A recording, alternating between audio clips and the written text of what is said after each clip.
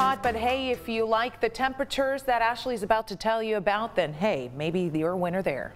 Yeah, we're not starting off with the chilly morning that we would usually get approaching mid-November.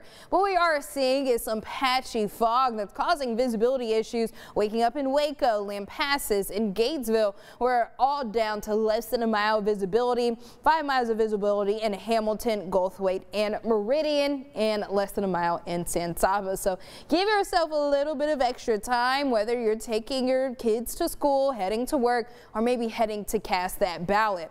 Past that, really election day forecast nice and quiet, as we'll see temperatures by the afternoon topping out into the low 80s with a little bit more sunshine than we got for your Monday. So as far as weather goes, not foreseeing any issues when it comes to heading out to the polls, and we're going to continue to see those above average temperatures for your Wednesday and your Thursday. But the good news is we got a cold front coming through. It's going to drop those temperatures just in time for your Veterans Day.